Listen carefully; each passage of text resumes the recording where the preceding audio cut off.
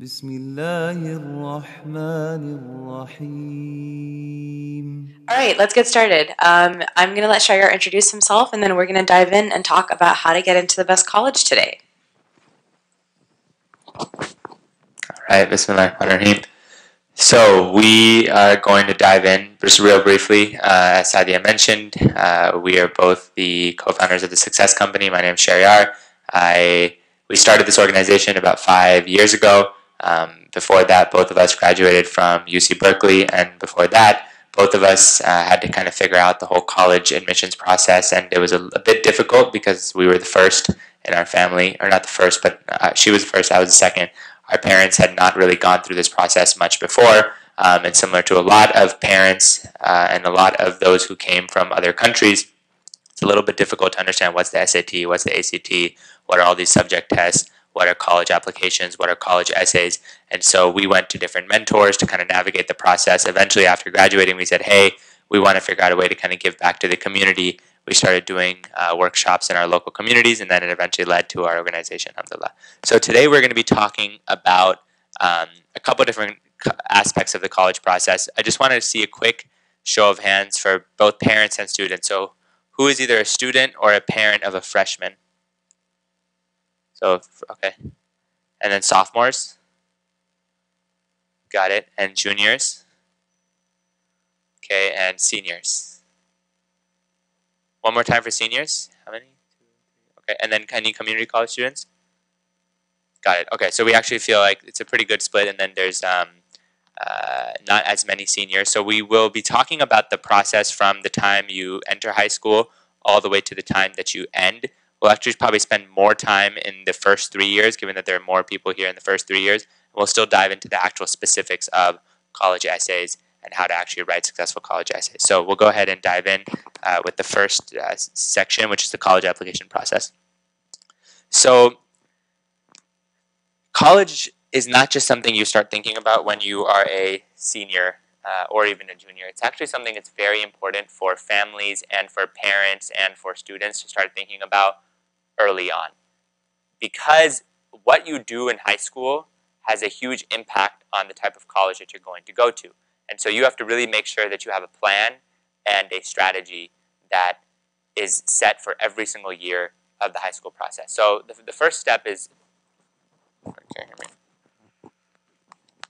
No? Better? I'll just go like this. So the first step is really all about strategy. So it's important when you're in late middle school, and especially by the time you get into freshman year, that you start looking at schools, you start thinking about the types of colleges that you would want to go to. It's also important to take a step back and not just go on Google and search best colleges in America and then make that your list. That's not what you want to do. You don't want to just go on the US News list and then make that your list. You want to actually think about what cultures, what values, what aspects of a college are the most important to you, and then you base your list on that. There's no set rule that the best college in the world for you is Harvard. It might be the most highly ranked college, but it could actually be the worst college for a very specific student. The success of an individual in life, it is somewhat determined by the college that they go to, but mostly it's determined by the hardworking nature of that person. And so that's really, really important, again, especially when we live in a society where rankings are so much of a focus for a lot of students, to not just base your list off of rankings, but to really start thinking early on, what do I want to get out of college? Then start having conversations with people, right? So you might know somebody who went to, Santa Clara University or San Jose State University or UCLA or Stanford or Arizona State University or a variety of different universities. Start actually asking them, hey, what was your experience like? What's good about the school? What's not so good? What should I keep in mind? Do that research. That's actually really important. Go on their website, read the descriptions, go watch videos, YouTube videos about student testimonials and what faculty are saying. And that'll start to help you, and especially parents. It will help inform you and students about what types of universities are going to be beneficial when you actually go to apply. Also, it's important to understand that you don't have to decide your major by 9th grade, not at all, or 10th grade, or 11th grade, or even 12th grade. A lot of people come in and they think in high school they have to have it all figured out, and by the time they graduate high school, if they don't know if they want to be a doctor or an engineer, which are the two things everybody in our community seems to want to do, then things are not going to go well for them. That's not the case. You can pick your major when you actually get into college, but you should have an understanding of what different types of majors are out there, what different types of tracks are out there. So, for example, a lot of people say, I want to do pre-law or pre-med. There's no major that you would select that says pre-med. That doesn't exist. There's no major that says pre-law. You would just major in whatever you wanted. For medical school, you have certain requirements, primarily science classes. For law school, you have certain requirements, and you just have to make sure those are completed. Once you complete those, you take the tests, MCAT, LSAT, these different types of tests, and then you go ahead and apply. But it's very, very important to just have a sense of that going in so you're not confused, because you don't want to go to a college thinking that there's going to be some major that's going to kind of set you up perfectly for medical school. That doesn't exist. You can major in English and still go to medical school, and you can major in biology and go to law school. There's not necessarily a focus there. And the other thing is visiting campuses. So it is important if you can make time. We always suggest combine it with a vacation or something, but go visit different campuses. So if you're going to LA already, go to Irvine, go to UCLA, go to UC Riverside, go to some CSU state schools down there. Go and visit, and that'll help. Same thing with the Bay Area. There's so many schools there: Santa Clara, Stanford, UC Berkeley. There's a bunch of schools in San Francisco. There are schools all over kind of other parts of the Bay Area. There's schools locally here. So it's just important to visit, and so you actually get a feel, because college is about a lot more than what you read on the news and what you read in rankings. It's important to visit, see what it's like. If you can go sit in a class, if you can visit on a weekday and go sit in a class, and they have no problem with students doing that, just going and sitting in a lecture and learning a little bit and understanding what's going on, that would also be helpful. The last thing I'll say about the strategy and the planning process is take a step back, and we're not going to talk about this that much in the presentation, but we're more than happy to discuss it later at some point. Take a step back, and as students especially, think about what you want to do and what you actually enjoy. Don't just do something. I was talking to a student yesterday, actually, and he was literally talking to me about majors based on jobs, and then based on research he had done about salaries, and based on research he had done about how many hours you would have to work at that job when you actually get the job. And he's in 10th or 11th grade. I was like, dude, you're thinking way too far. That's don't worry about all that stuff right now. Which job that has the most pay. Don't worry about any of that. Just figure out what you actually enjoy doing, and there should be some viable career track with that, but that's it. Because the way things are changing, you have no idea what the landscape is going to look like in the job landscape in 10, 15 years by the time somebody's actually done. And secondly, don't just base things off of, doctor makes the most money, so I should be a doctor. That's very, that's not solid reasoning, right? You want to make sure you're doing something you actually enjoy, because getting through medical school, I don't know if there's any doctors in the room, but you could tell us better than I could. Getting through medical school is difficult. So you don't just want to do something because of the money. And then parents, it's also important to remember that, alhamdulillah, where we live, especially in the Bay Area, there are a lot of different opportunities. Don't just pigeonhole your child and force them to do anything. This happens a lot in our communities. Parents literally give them 3 options: doctor, engineer, lawyer, and most of the time it's doctor. Then second is engineer, and then they say, oh, you do computer science, do this, and that's it. And you give your child no room for creativity, no room for thinking, and then they end up doing something because they don't want to displease you. They don't like it. Most of the time, they struggle with it and they get bad grades. Then you get mad at them, why are they getting bad grades? And this cycle continues and continues. I see this all the time. I've been seeing this for 20 years easily, and it continues and continues. So just keep that in mind, that have a conversation. What do you enjoy doing? Give advice, and then let your student and the students for you come up with what you actually like yourself, and then it should be an ongoing conversation as you take classes and you learn more about it. So once you've done that, then you start planning for different components. There are 3 to 4 components of high school. You have your grades, you have your SATs, you have your extracurriculars, then you have the actual college apps. And internships are captured within extracurriculars. So the first thing to do is, again, you lay out what kind of colleges maybe you'd want to go to. From there, you actually start to plan out for your standardized tests. This is now starting to happen earlier and earlier. A lot of students sometimes wait till junior year, sometimes late sophomore year to start thinking about SAT. Highly recommend you start thinking about SAT as soon as you get into high school, if not late 8th grade. Start thinking about SATs and standardized tests. And it's okay if you haven't done that, don't worry. But this is just something to keep in mind, whether it's for you or for your siblings, the younger siblings, to just remind them, right? In 9th grade, you want to take practice tests for the PSAT, the practice for the practice. So the PSAT is the practice SAT. If you do really well in it, you can get certain scholarships and whatnot. Don't focus too much energy on this one. Focus on the real one, SAT or the real SAT or the real ACT. But by 9th grade, you should buy a book for the SAT. Start doing prep regularly. The amount I would recommend is about 3 hours a week. 3 hours a week, very doable for most people. Do 1 or 2 hours in the weekdays, 1 or 2 hours in the weekends. 3 hours a week, and you do that every single week throughout your 9th grade, and you'll be in a good place. Just go online, Amazon, buy a Kaplan SAT prep book, and you can start to do the prep. By 10th grade, you can either enroll in a prep course, which are really expensive, and I don't recommend prep courses. We don't recommend prep courses unless if you are somebody who's self-disciplined. The reason prep courses help is because these are like Elite and Kaplan, Princeton Review. What are some other ones? C2. There's all these other ones. Sometimes they cost anywhere from $1,000 to like $7,000. So I don't recommend these unless you actually don't have any discipline. They help you get disciplined. They're not teaching you any like amazing secrets that you can't figure out on your own, but they do help you get disciplined because you have homework, you have assignments, you have to go to the class, etc., etc. And so you'll see a lot of people taking those in our communities, and there's nothing wrong with it. But if you can do it on your own, you'll definitely be able to save some money there. By 10th grade, you should be doing 1 practice test per week. So the SAT is a 4-hour test. The ACT is also a 4-hour test. I would just block off time on a Saturday or a Sunday and do 1 practice test a week, and you'll be able to, again, get in a good rhythm. If you're already in 10th or 11th grade and you're not doing that, start doing that. The year just started. You can definitely get into a good rhythm there. 11th grade, we would recommend taking the test sometime in 11th grade, ideally in the beginning of the year, like the official exam. Register for the exam, and then going and taking the exam in 11th grade, either in early 11th grade or late 11th grade.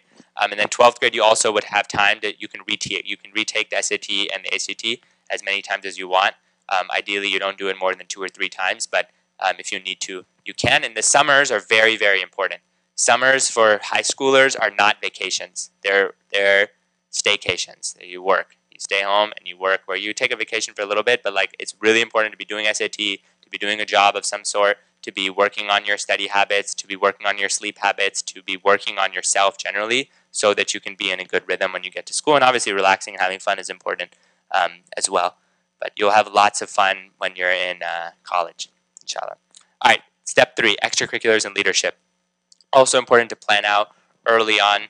I won't walk through all of these, but these are some different examples of what you should be considering when you do extracurriculars. A lot of times we have students or parents come up to us and they ask like, oh, what's the best kind of extracurricular that I can do? Like, for example, like, should I get my child into this sport, or should I do this and do that? And then it has no consideration for what this child is actually good at or what their passions or interests are.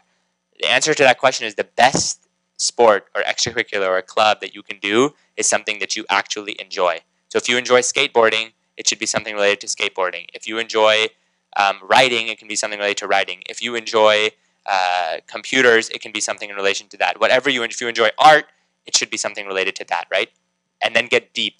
The most important thing we'll say for extracurriculars is get deep in a few areas you really enjoy, instead of joining like 10 clubs and not really going deep in each. You want to ideally pick a few clubs at the beginning of your high school career, and then go be a member, and then go apply for officer, and then you want to be like a VP, and then by senior year you're president of like a few different clubs, and that's sufficient. You don't want to go all over the place and just be a member in a bunch. Second thing for extracurriculars, you want to do something in your community, right? So some people might come to the masjid, volunteering, things like that. But again, you want to pick a few things and do it really well. So if you're going to do the masjid, be like there for all 3-4 years and really build an impressive experience if you're volunteering at the masjid. Don't just volunteer, okay, there's a creek cleanup here, and these are all good things to do just for your own self and for the sake of Allah. But from a very specific college application point of view, it's not beneficial to just go and do a creek cleanup, a road cleanup, trash cleanup here, and they're too disparate. There's no story, there's no theme. They should all have a theme, and they should be connected. And then finally, what colleges are looking for is they're looking for growth, leadership, and some type of journey. They don't just want you to show, oh, I started this and then that was it. If you started something, what was the path to get there? Why did you decide to found this club? Why did you decide to found this organization? What about it was interesting to you? What has been your path since then? What have you grown? what have you improved upon, etc. So just keep that in mind. All right, so that was extracurriculars and leadership, and now we're going to talk a little bit about the actual specific college application process. So the application process, this is now, it starts your senior year, so right now we're in the thick of it. It's September. If you're a senior, you probably already know this. If you're anywhere else in high school, you probably see your friends that are seniors going through the rigor of college applications. The application process generally opens up like late July, early August. They're due, apps are due, UC apps are due at the end of November. And most private school apps are due anytime between November and January, most being due on January 1st. So these are the months. Now, you don't just want to start working on them in October. You want to start a long time before then, right? What is the point of the college application? It's the opportunity for you to really highlight your unique achievements, really talk about your leadership experiences, really discuss how you've grown. And as we mentioned, the colleges will evaluate you based on these 4 or 5 criteria, right? Grades, academics, standardized tests, extracurriculars, and your essays. A lot of people, you'll spend, 4 years on your grades, at least a year or 2 prepping for your standardized tests, a bunch of time extracurricular activities. And then when it comes to the essays, people will spend like a couple weeks, maybe sometimes a couple months. You want to spend a lot of time on your essays. They're really important. This is your time to actually show that you're more than a number, you're more than just a resume. You are actually a person who has experiences, who has a certain story that they can tell. So that's just something to keep in mind for the application process. Did you want to add anything here?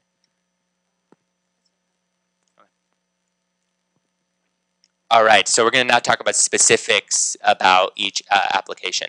So the UC application, as we mentioned, is due November 30th. SAT, ACT, one of the 2 is required.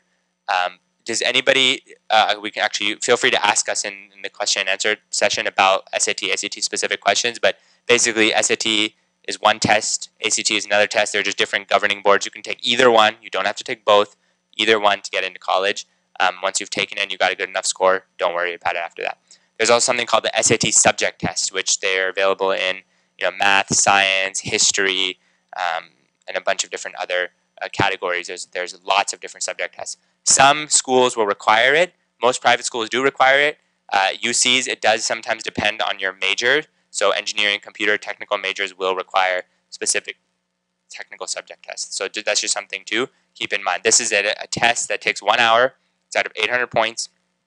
And you can go and buy a book or nobody goes anywhere to bookstores. Go on Amazon, and then you can go and buy a book for SAT subject test in biology. And it's really recommended to pair these with AP classes. If you take AP biology, you should take the SAT subject test for biology. If you take AP US history, take the SAT subject test for US history. It's all the same material, phrased differently, and you'll kill 2 birds with 1 stone. So that's what's required. Application, simple. You're listing out a bunch of things. You're filling out your major. You're listing out all the things that you've done. This is not the significant part of the process. The most important is the actual essay, right? So when people refer to college apps, they're not referring to like filling out the actual application. They're referring to the actual writing of the essays. So for UCs, there's 8 questions. You pick 4 of them, and you write 4 essays that are 350 words each. That's what the UC essay is about. Now, these 4 questions they reflect a lot of different types of experiences you might have had. They ask you about a variety of different things, challenges you've been through, your favorite subject, these types of things. So it's important actually early on to just get a look, just take a look at the questions and say, hey, what would I write about? Even if you're a freshman, what would I write about right now? Okay, I don't have too much to write about. Let me start doing things so I have something to write about. That's important. Common application. This is an application for private schools. Stanford, Harvard, Princeton, Santa Clara. Most of these schools are on the common application. So it's not, and it doesn't matter what rank of private school they are, they're generally there. It's very easy. You just have to create an account on Common App. And then this one is a little different. There's not 4 essays. 1 essay. It's longer. It's about 650 words. You can pick between 7 prompts. And when you write that essay, you're going to submit that essay to all the colleges you're choosing to apply to on the Common Application. So you don't have to go to like Harvard site and create a separate Harvard application. It's just all done on the Common App. And then what you have is what are called supplemental essay questions. These are usually essays between 50 to 250 words. And they'll ask you about, like, for example, Stanford has one that's famous. It's like, write a letter to your future roommate. Interesting essay topic. And then, a bunch of other types of smaller questions and larger ones. But the goal is put a bunch of thought into all of these questions.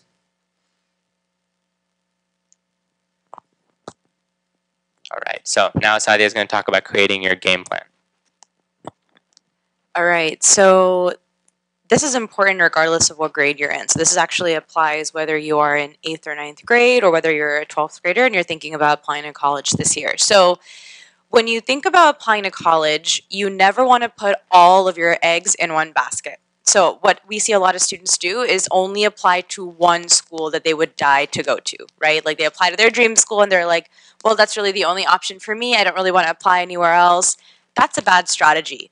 When you think about applying to college, you should be applying to a variety of schools. There are so many universities out there that are good at different things, that have different programs that you would really excel in. So do your research early on to figure out what schools would I be interested in going to. And then you create 3 buckets. So you create, those 3 buckets are reach schools, match schools, and safety schools. So reach schools are schools that you are your dream school, basically. You would just die to get in. You'd love to go. You would definitely say yes if you got into those schools. There are also schools that are generally more challenging to get into, but one thing to keep in mind is that all of these buckets are totally dependent on your personal scores. So a reach school for me might be different than a reach school for Shahryar based on our GPA, based on our SAT scores. So really use the data that you have, and it's okay if you don't have all of your information yet, right? Like a lot of times we talk to seniors and they're like, oh, I still don't have my GPA yet, or I'm retaking my SAT. Just use the more recent information that you have as a ballpark for making these decisions. So those are your reach schools. Sometimes there will be certain schools that are always in the reach school category. So even though UC Berkeley might have an average GPA posted on their website, it's a really challenging school to get into, similar to UCLA or Harvard or Stanford. So a lot of the times we see those schools show up in the reach bucket. Match schools are schools that you are about 80 to like 90% sure that you're going to get into, right? Your GPA matches their average acceptance GPA, your SAT scores are in line, maybe they have a larger percentage of people who get accepted into that school, and these are schools that you would actually really enjoy going to as well. So they may not be, you know, the dream school, maybe they're not as intense to get into, but these are still schools you would like to go to. And same goes for safety schools. So safety schools are schools that you are almost positive that you are going to get into, right? Like your GPA SAT score is very high compared to their average. And again, a lot of the times people will put safety schools, they'll choose safety schools that they aren't that excited about. They'll say, yeah, like, you know, maybe like I'll put UC Merced, but I would never go to Merced. By the way, Merced is an incredible school. If any of you have not been, it's a smaller school, so you sort of get a private school feel for a public school price tag. But if you haven't visited and it's something you're considering, I highly recommend it. It's a really great school. But for that example, right, if somebody thinks that way, you should not be putting that school as a safety school. You should be choosing a school that you would still be really excited to go to. So you create this category, you create this game plan, so you know now that the odds are in your favor. Whether or not you get into the schools in your top reach school category, you will still get into schools in your game plan. So that's the important piece to think about, is really spreading out your odds. All right, so we're going to talk a little bit about, oh, sorry, we don't need this. We're going to talk about what to do when you're writing your essay. And this is actually really important for all of us to think about, whether we are in 9th grade, whether we're in 8th grade, whether we're in 12th grade. This is just good writing. And it's actually something that I notice a lot of the time that students struggle with. Unfortunately, we live in an American country, but our English is incredibly weak. So use this time in high school, in middle school, wherever you are, to really try to strengthen these skills. When college admissions officers are reading your personal statements, they're not looking to see a resume. They're not looking to see the highest GPA. They're not looking to see the highest SAT score. Those things matter, yes, but what they're looking to see is, are you somebody that's interesting? Are you somebody that's going to add color to the campus? Are you going to be somebody that will add an interesting flavor in the classroom? And so all of your personal statements or your college essays should reflect your unique character, your unique personality, and your writing style should reflect that as well too. So there are just a couple of do's that I recommend you think about as you write these essays. So the first one is be honest. I get asked this question sometimes, you know, how do they know that I'm telling the truth? Well, first of all, Allah knows. when you're telling the truth. So that's the first thing. The second thing is people do audit sometimes. Like if the claims are almost preposterous, college admissions officers will look in to see if you're telling the truth. So it's always important, like we start with like the first layer, which is always be honest about your experience. The second one is be concise. Be really specific. And there are some ways that you can do this. One thing that I ask all of my personal students to do is prove to me that this sentence has earned its way on the page. So 350 words sounds like not that much. It's really not that much when you start writing. And when I work with students, I tell them that I don't want to see a draft that's over 100 words beyond the word limit. So if you're going to submit a draft to me to review, it has to be less than 450 words. And that's a good exercise for all of you students as well too, is when you write your first draft, really put thought into it. Really think, is this sentence adding something unique to this page? Is this sentence, showing a part of myself that maybe another sentence hasn't, right? Is this sentence really communicating this idea in the most crisp way possible? One thing we struggle a lot with is being very vague. So this exercise will prevent you from getting too vague. The third piece is to show and not to tell. And the best way to do this is to really practice your storytelling skills. So I always recommend that all of your essays start with a story. And there's generally an outline I give students, and that's my 20-40-40 framework. That 20% is that story where you're in the moment, right? So if you guys watch a movie, does the movie start, like if you're in an action movie, does it start with like a narrator, or usually does it start with like a speeding car or like an explosion or like something like really crazy happening that makes you want to continue watching? It starts with the action, right? So think about your essays like that, is like I need to start in the middle of the action, so you zoom in that 20%, and then you zoom out into that second 40%. And what you talk about in that body of the essay is what was the problem that you're trying to solve. So giving some context, right? The what and the how. So what was the problem and how were you solving that problem? So that's your body. So you have 20%, which is the show part, the story part. Then you have your 40%, which is the what and the how. And then your last 40% of the essay is what did you learn? What was the why, right, in your essay? What are the reflections? And the interesting thing is that last 40% is the most important part of your essay. Like, that is really what admissions officers are looking to understand, is what have you learned as a result of this experience? And if you cannot articulate that, they don't really care. So it's really, really important to spend that 40% of the essay rounding out, reflecting on like, what is it that I learned from this experience? I always tell people to reach beyond your leadership positions. Don't use a list. Don't say I was the president of this and I was the VP of this and I have like 10,000 volunteer hours. Like, they don't care. Really go deeper and think about, okay, I was the president of this and I helped, do this many things. Like, this was my impact. So don't think about your positions or lists. Think about your impact. Lastly, your personal statement should be an intellectual biography. So really, like, how have you changed as a person, like I was talking about earlier? What are you interested in? How has it developed your character? And then, of course, have a central idea or theme and build around it. So try to prevent your essay from meandering through multiple different, ideas or themes. If you have one theme, stick to that theme and go deep in that theme. So if you're reading your sentence, you're doing that activity I said, where you go sentence by sentence and ask, does this sentence belong here? You can ask yourself, is this sentence supporting this particular theme, or is it just kind of making a random side point that is not important to what I'm trying to communicate here? So remember some of those things in terms of thinking about how do you want to approach your personal statement. So this is an example. It's not, so you want to add something? Sure.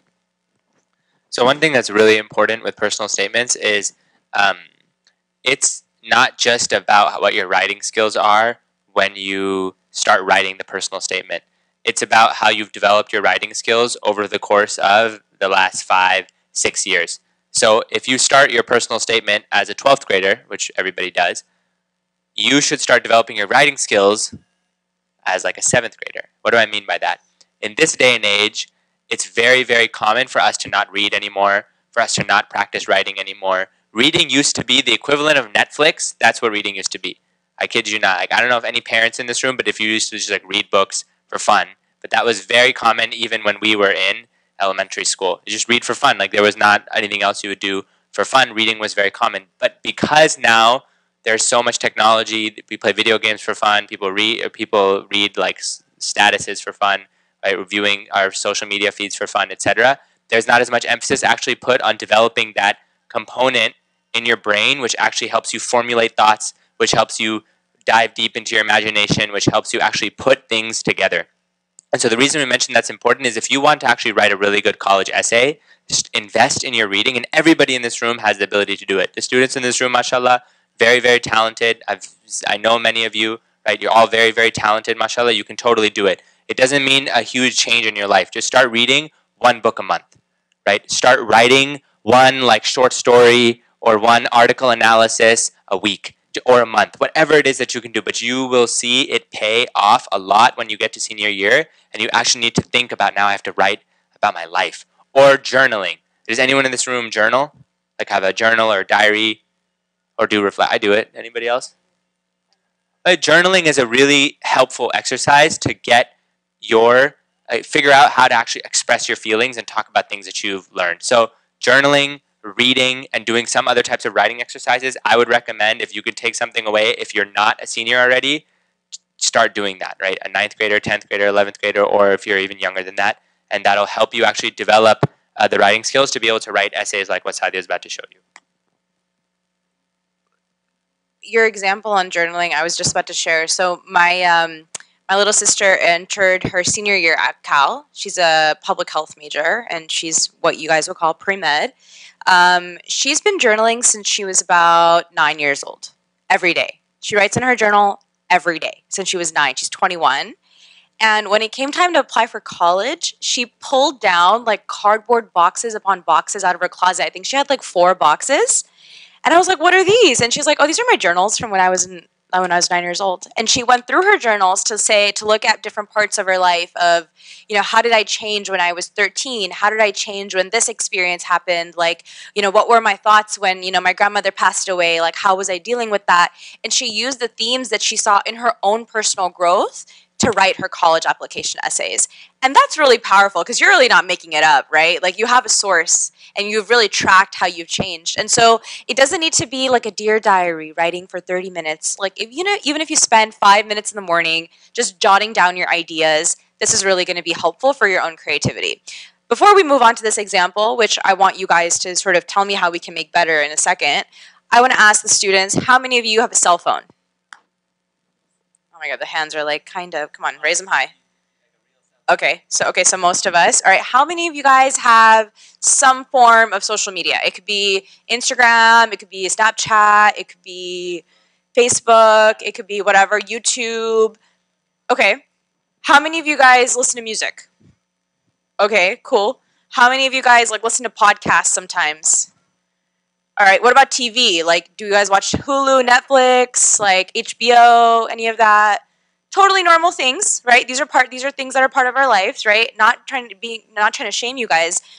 When you think, and this is actually an experience I've been going through for the past few weeks, how much of what's up here in my head are my own thoughts or my own ideas, my own creativity, and how much of what's in my head is what somebody else is telling me to think and feel? And how much space does that leave me to be creative and to produce content? I'm a writer. I'm a teacher. I'm a coach. How much room does that leave me to be creative when there's constant input in my eyes, in my ears? And it doesn't even have to be bad. Like in the mornings, I listen to a podcast. Sometimes I listen to like the Qalam Institute podcast. Like I love that. Even that, it's wonderful. It's great. But if I'm constantly consuming something, if I'm constantly stimulated, there's no time for stillness in my mind. There is zero opportunity for me to be creative. There's no way I can produce something. There's no way I can write properly if I'm not giving myself some time to just be bored, to just be quiet, to like give myself some time to breathe. And look, like I'm a bit older than the students here, right? Like I'm in my late 20s, and you guys have some time to go, but if you don't work on the challenges that I'm talking about right now and cultivating stillness in your life, when you're my age, you're going to be like, oh man, I have so much work to do. I have so much work to do. I have so many friends who are struggling to find creativity and like peace in their life, and they're not that old. They're in their 20s, they're in their 30s, and they're struggling. And you can prevent that from happening for your own generation if you cultivate that time for yourself. So just keeping all of those things in mind, I think, is important, because speaking to this generation right now is really, really, I think, critical, because your generation is being attacked in a way that our generation was not. We were absolutely not dealing with the challenges that you guys do. I really feel for you growing up right now. So think about, like, how can I create stillness and peace in my life and ways for me to be creative so that I'm not dealing with some of these challenges later on in my life. Did you want to add something? Actually, I think it'd be a good time right now to just see if there's any questions so far in terms of what we've chatted about, and then we can go ahead and respond, and then we'll move on. Just any questions or comments, thoughts? Or just what, or other things that you've seen so far, what you would like to hear, what you were hoping to hear. Just want to make sure we're addressing everything, especially since this is not all seniors, and we're going to be diving a little bit into essays. We want to make sure we're addressing the concerns of parents and students all the way from whatever age until junior, senior year.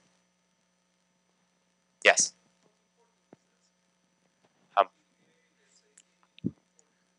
Great question. The essay is, if you were to split it up, it would be anywhere from 20 all the way up to 40%.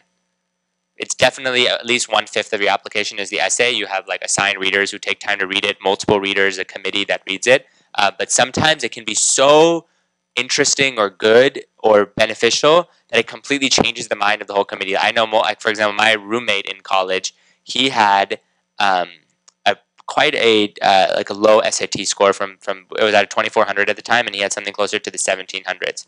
And he got into UC Berkeley. Alhamdulillah, and this average score at the time was like 21, 22. But he wrote amazing essays. His mom was a teacher. He himself was good at writing. He was one of the best kayakers in the nation, and he wrote a whole essay about that experience and a variety of other essays. And so it can be really, really significant. It's always quite important, but it can get to the point where it can completely flip your whole application if you do well. Is everything okay? Oh, that one. Great. This one. Oh, can we just pull it out? One more thing I would say is, a lot of the times they're evaluating applicants who have maybe the exact same scores. So you have the same GPA, same SAT score, then it really comes down to, how is this person different, right? And only you can write an essay that you write, right? So that's like, yeah, it's 20 to 40% of your application, depends on what school you're applying to, but when it comes down to the wire, it can be what makes the decision.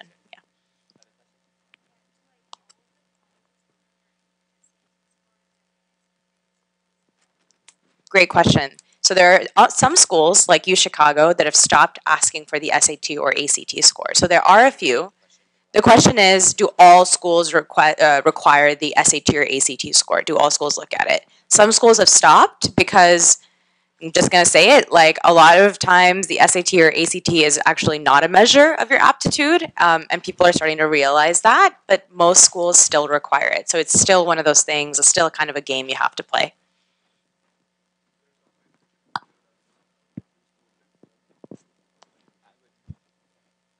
Yeah, it's a quick Google, right? Like, which schools have stopped accepting the ACT or SAT score. But for now, and the question was, where can we find out which schools don't accept SAT, ACT? For now, I would operate under the assumption that every school almost is going to require it. It's a very small amount, and the ones that do are either schools that you might not have heard of, or schools that are quite good, but you're going to want to apply, as we mentioned, to reach, match, and safety. So always operate under the assumption that you're going to have to take the test and to start preparing yourself early on to take the test.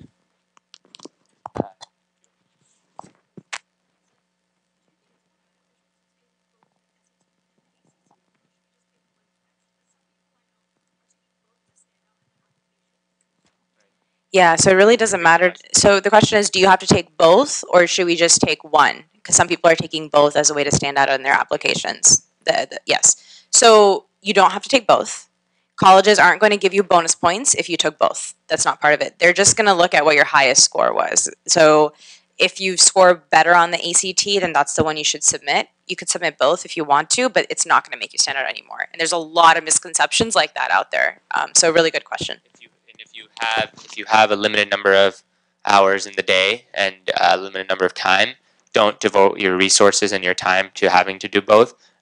Just do one. I did both because I actually was hoping to do better on one. So I took the SAT and I was like, I'm not really like loving my score. I kept practicing, but it was difficult for me to improve in the SAT. Then I started taking ACT and I was like, oh, this test suits me better. I kind of should have like done that earlier on and just figured out which one suits me better. But in that situation, it makes sense. Otherwise, don't just do both to add on something. You can spend that time doing something else for your application. Other question? Yes.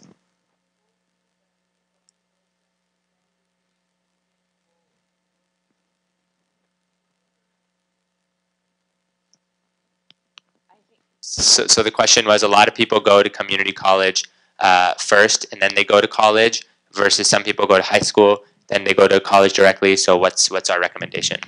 If you know that you're going to apply and you're not going to get in, or you have a low score or low chance of getting in, and maybe it's a better idea to go to community college, strengthen some of the fundamental skills, and then apply, I recommend that. But if you have a student who's very competitive, who has a shot of getting in, they should go through that process of applying directly. There's nothing wrong with transferring. Community colleges are incredible. And actually, you're right, it's significantly easier to get into, especially some of the best schools, to a UC in particular, through community college. I would say one thing that the student should keep in mind is that the transfer experience and the four-year experience are very different. So the transfer experience, you get a very short amount of time on that college campus, and there are a lot of things that you can't do, or you just aren't able to do because of the limited time you have on campus. So for example, if you want to run for office, right? Like, it's really hard to develop the network that you have within student government, not US office. Yeah, student government, right? If you want to run for UC Berkeley's or UCLA's student office, for example, it's really hard to do that. Not impossible, but just more challenging. So it really comes down to the experience and the particular student. There are a couple of considerations. So where we'll generally kind of differentiate between what we recommend. One, community college is excellent if finances are a really an important consideration, right? Because you save on 2 years of tuition. Now, there's also a lot of financial aid available out there, so if that's a consideration, you should always keep that in mind. But you do save on 2 years of tuition, and then you have to pay the other 2 years at the full-time school. The second situation, as Sadia mentioned, is if you actually have somebody who wasn't able to do well. Or third is if you have somebody, they prefer to just stay close to home, and that's like generally what the preference is, and then you make that happen. Or there's a family situation, the student needs to also work to support the family, those type of situations. Where we don't recommend it is if you kind of get into high school, like, oh, well, this doesn't really even matter. Because in community college, you don't need to take the SAT. There's a lot of stuff you don't have to do. So if you just use that as a kind of an excuse to coast through high school, be lazy, not work hard, and say, I'm just going to go to community college, you're just letting yourself down at that point, right? Because you could still go to community college and it's fine, but you should only do anything in life when you've put your full utmost effort out there. And then, if there's another option, there's another option. Other questions? Yes.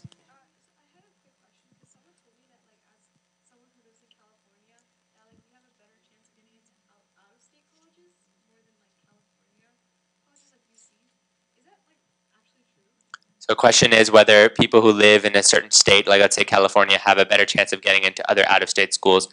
There could be a factor of that because certain schools charge out-of-state tuition, right? So sometimes they will apportion a certain amount of out-of-state students to get into the school because the out-of-state tuition is usually 2 to 3 times as much as the in-state tuition.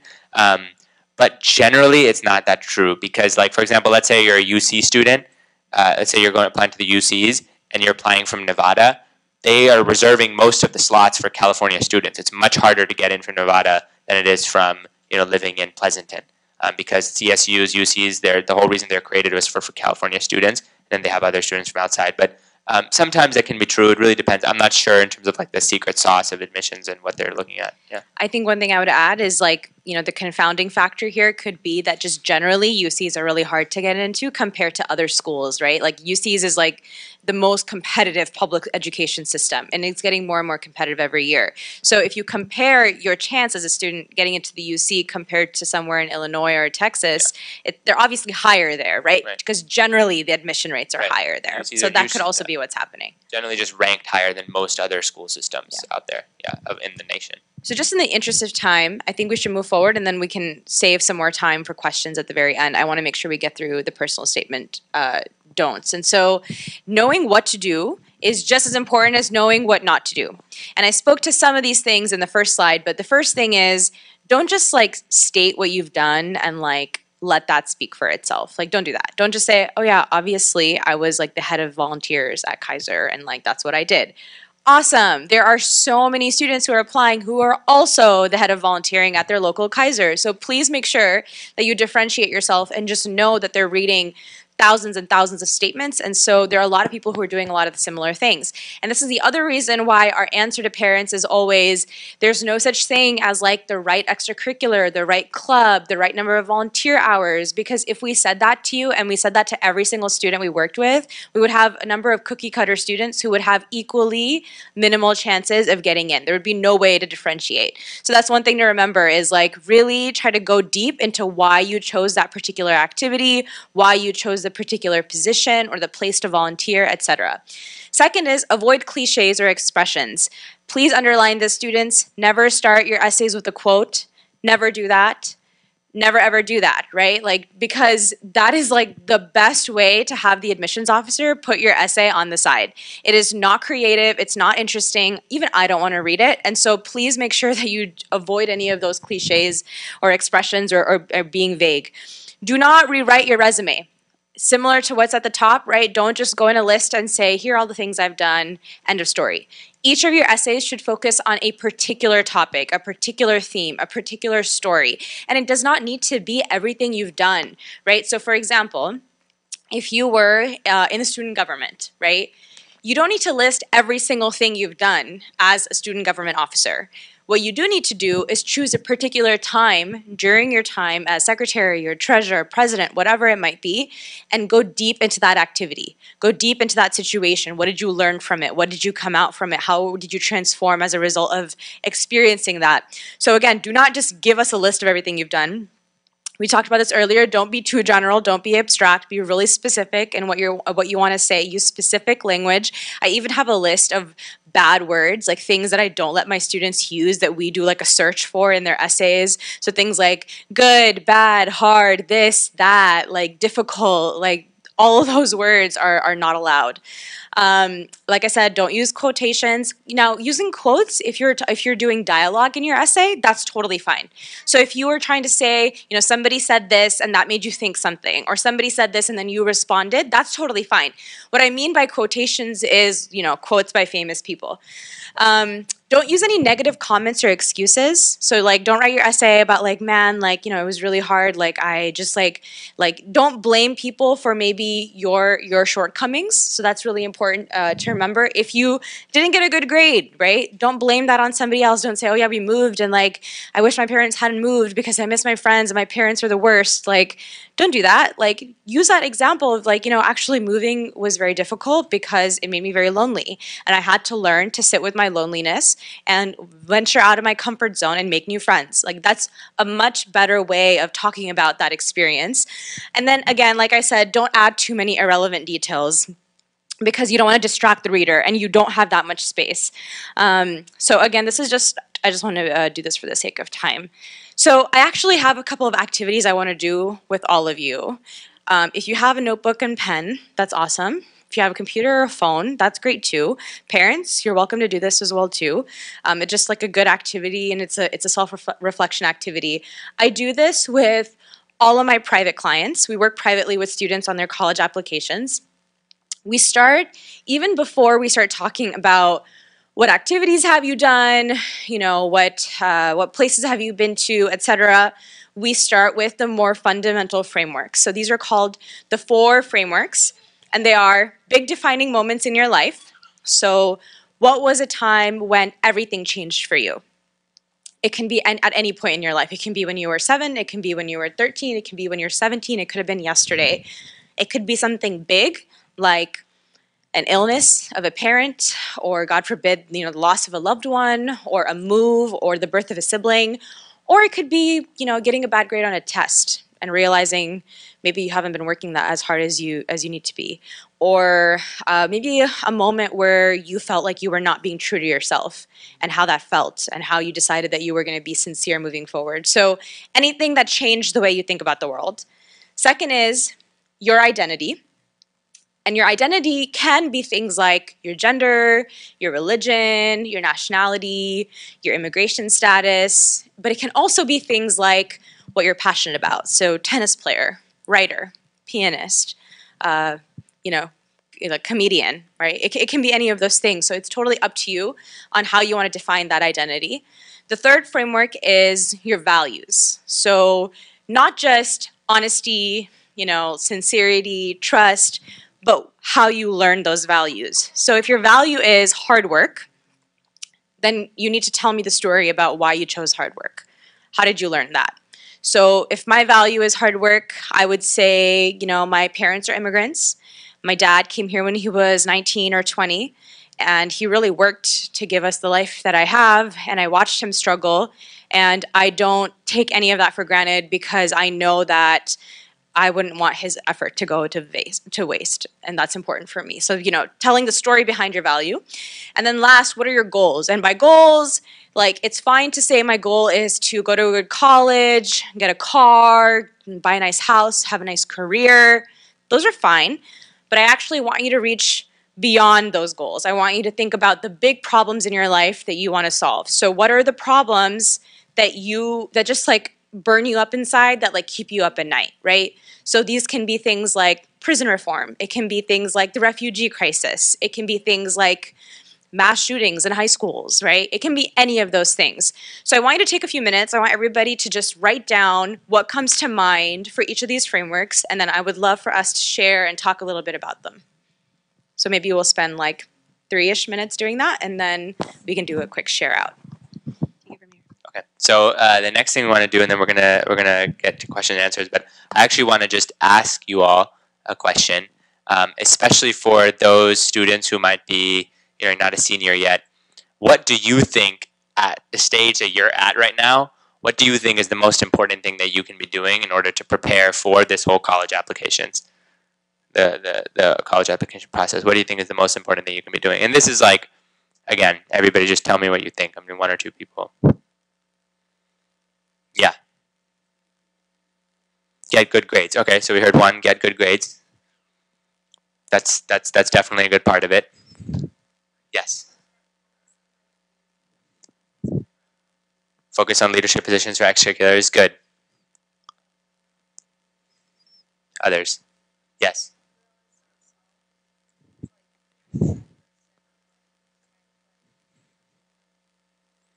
That's very good. I like that one. There's grow as yourself if you feel let's say you're shy, to how to kind of continue to grow. That's really good, mashallah. It's a very impactful one. Sometimes most people don't think about that. They're so focused on growing the application, they forget to grow as a human being. Anything else comes to mind? Parents, any ideas that you have of what you think? Oh, yes, please.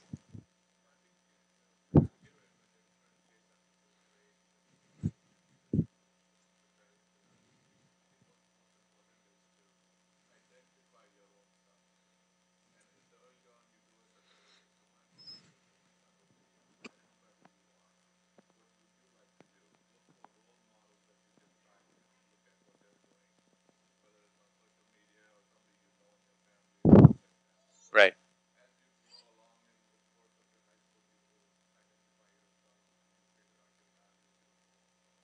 That's very good. That's very good. Identify yourself and then go through this whole journey, right? So that you can really, really figure out not only who you are, but where you were and how you got here. Go for 1 more. Anybody? Okay, so the one that I didn't hear mentioned, and we've actually done entire presentations about this, but we're not going to get into it in too much detail right now, is the most important thing that anybody can be doing when for your college applications process, from the time that you start elementary school all the way to the time that you apply for college, is actually learning how to manage your time. Learning how to manage your time is your most precious resource, and it's the resource that's most under attack these days. If you had somebody coming into your house every 5 minutes and trying to steal your money, steal your jewelry, steal your laptop, steal something from you, you would be pretty concerned. You would figure out different security systems, you'd figure out different ways, you'd probably move you'd get, you'd figure out different ways. Unfortunately, we live, alhamdulillah, but we live in a time right now where there are lots and lots of different entities that are trying to steal your time. Every single application is trying to steal your time. Every single show is trying to steal your time. There are lots of different organizations, corporations that are trying to steal your time. The reason I mention that is that the most successful human beings in history have been the ones that have been the best at managing their time. They have a goal, they stay focused, they don't get distracted, and they just go towards it.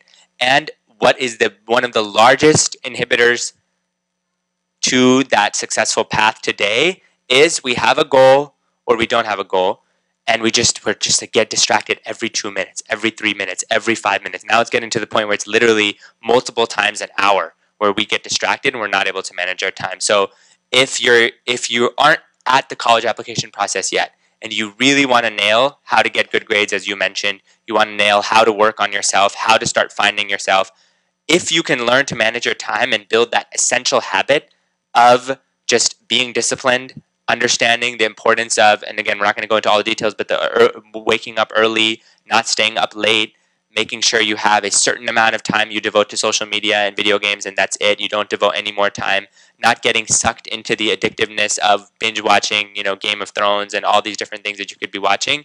That you will be successful. Even if you don't go to the school that's at the top of the list, I guarantee you, inshallah, you will be successful because you will have picked up a habit and a skill that is the core skill of the majority of successful people today. So just keep that in mind. Learning that early on is very, very important. And parents, I would recommend having a conversation, not a one-way, like, beta, I told you not to do that, you're doing it again, and you're always playing video games, not a one-way. That's a monologue. Have a dialogue and have a conversation of just saying, look, what are you struggling with? Like, because a lot of times we meet students who are struggling and they want to get better with managing their time. And they want to get better with, like, figuring out how to not be so caught up in all this, but they don't know what else to do. Literally, you're being attacked. It's not even your fault. We just live in a society where those attacks are constantly coming in and it's a bombardment. And when you want to do better, you just need someone to guide you. Parents would definitely recommend having that conversation. And students, identify it early on and don't make excuses. Just say, okay, look, this is something I struggle with. It's okay. I'm going to work on it, inshallah. And find somebody you can talk to, right? Find an elder, find a mentor, find a friend who you see who really is nailing it, who's doing well with their time. Because the secret behind every good grade is somebody who knew how to manage their time. Every good SAT score is someone who cheated a lot. But that's that. We don't want to get into that category. Some secret behind every good college admission, every good extracurricular, somebody who's juggling a lot is just somebody who knows how to manage it. So find a mentor, find someone you can speak with, and actually just have that discussion of, hey man, what are some skills that were useful to you, right? What's helpful for you? What are different tips that you have for me, right? To curb my Snapchat use or curb my Instagram use. You don't have to go to the end of deleting it, right? You could go to that end. I advocate that end a lot, but you can just say, okay, I'm going to just limit it to 10 minutes a day at the end of the day, or 10 minutes every hour, because if I'm doing 1 hour, if I'm doing 30 minutes every hour right now, that type of thing. So that's just the main piece to keep in mind. It'll be really beneficial for your college application journey when you actually get to that point, and you won't feel, the last thing anybody wants to feel is you get to the time where you apply to college and you're just like, man, I could have done so much better. Like because you'll have let yourself down. Everybody, I'm telling you right now, every student in this room has the potential to not only get into the dream school, but to do amazing things. And you have to believe that. To do really, really well in your life, to accomplish your major goals, to whether it's helping human beings, whether it's making a lot of money, whatever your major goals are, right? Whether it's doing both of those at the same time, whether it's serving your family, serving your community, serving your parents, taking care of the people who brought you up, everybody can do it. It's just a matter now of, are you going to start that process, and are you motivated enough, and can you find that motivation, especially when there's so many different things that are trying to keep us down from that. So with that, inshallah, we'll open it up for some more questions and answers, and then I think we're going to wrap up, inshallah. Any other questions folks have? Yes. Difference in preparation for SAT, ACTs. SAT is primarily critical reading and math. ACT has critical reading, math, and it's more of a critical science section. It's not really testing your ability to know biology and chemistry, but can you examine like read a passage and pull out certain understandings? Can you understand what a graph is saying, right? So certain analytical skills. And then ACT also has a writing component. It's not really much difference in preparation. No, if you can just be disciplined, you'll do well on both of them, and just watch things regularly. The biggest thing I'd say for both SAT and ACT is to do something regularly. Little bits every day, far better than a summer of cramming or a month of cramming or a weekend of cramming. Just doing little bits every day and getting oriented to that early on. Even if you're like in 7th, 8th grade, you can start learning this stuff. It's not difficult. You go on Khan Academy, you can watch free videos and things like that. Yeah.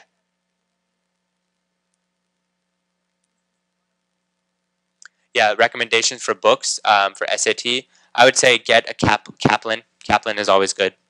You should search Kaplan, SAT, ACT. It's like $20 or $30, and you can also get it from the library if someone's not able to purchase it on Amazon.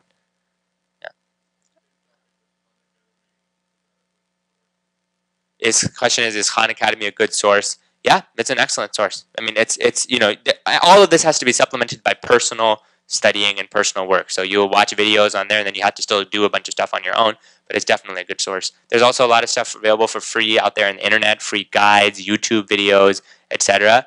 But the most important thing is pick it and then just go for it. If you do it regularly, it's it's just practice based. There's not rocket science on that. There's no really impossibly difficult question on either of these tests. It's just if you practice enough, you're going to do well, inshallah. If you didn't practice, it's going to be hard, you know? Yeah, question.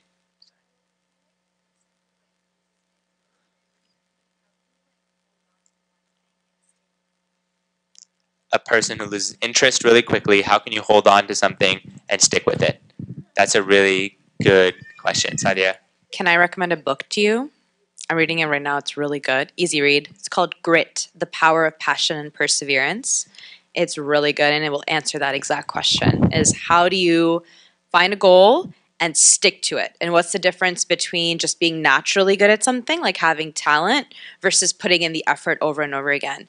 It's okay to change your individual goals, right? So the way the goal hierarchy should work is you have 1 or 2 big goals. Those are like the big goals that like are your compass for driving your life forward.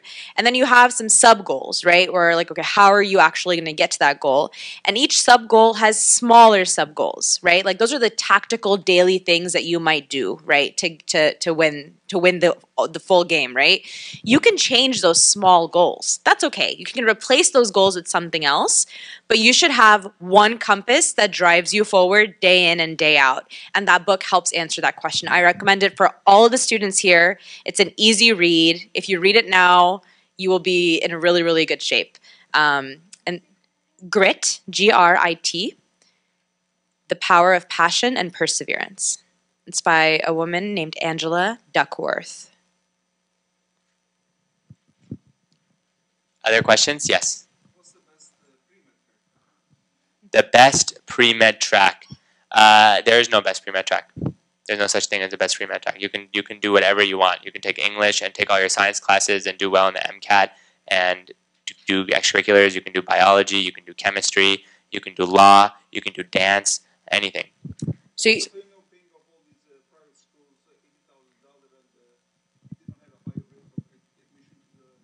but because it has nothing to do with the school you go to, it has everything to do with the student you are. This is actually a big problem. Is people think you can go to a school and it'll help you get into another school. It's not like that. You can go to the best private high school, and your chances for getting to Harvard are no better than if you went to a low-tier school in a low-income area that is not highly ranked. It all has to do with how good of a student you are. So if you go to a college that's decent or good, and you work really hard, you do well on your MCAT, you're doing extracurricular activities, you're a leader, you're exhibiting, similar to what we mentioned here, same things apply for graduate schools, just they need to be a little bit more focused, and you'll be able to get in, inshallah. And if you don't do all that, it does not matter what you go or how much money you pay, you won't get in. There's a few things I would notice in college if you're working on pre-med, because medical school comes after your undergrad, right, in most cases. So I would say if the student decides to major in something other than science, making sure that they've taken all the science classes and they have a really strong science GPA. that is evaluated separately than your regular GPA. So for example, my sister is a public health major. That is like a common pre-med track, but she didn't want to major in biology or chemistry or whatever. But she's still taking all those advanced bio, chem, physics classes, and she has a science GPA. The second part to keep in mind is research. So if your student can do some kind of research with the professor, that looks great. That's what medical schools are looking for, is having some kind of like research or lab experience. And of course, the general things like extracurriculars and volunteer activities. And then the last thing is having a really strong MCAT score. So studying for the MCAT, which is like, you know, for people who want to go to medical school, the MCAT is essentially the SAT for medical school. Any last questions? Last questions? One more question? Anybody? Yes. Yes. Yeah. Yes, it's true. They look at them, they don't consider them. Yeah, you have a UC GPA that you can get on your transcript as well. So whatever school you go to, they'll have a UC GPA.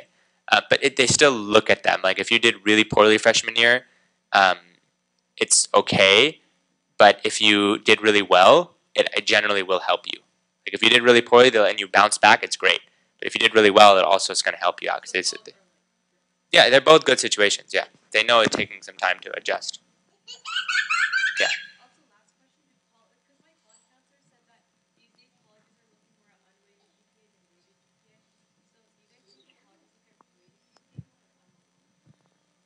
Question is, do they look at unweighted or weighted GPA? Without getting into the details, unweighted is basically if you make all AP classes and everything equal to just 4.0 instead of 5.0, what's your GPA on that?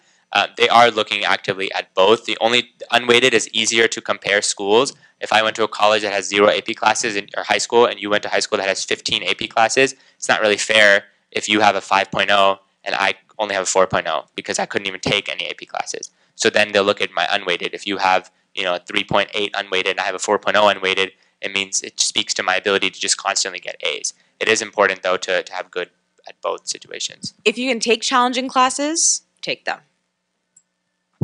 One question in the front and then one question in the back.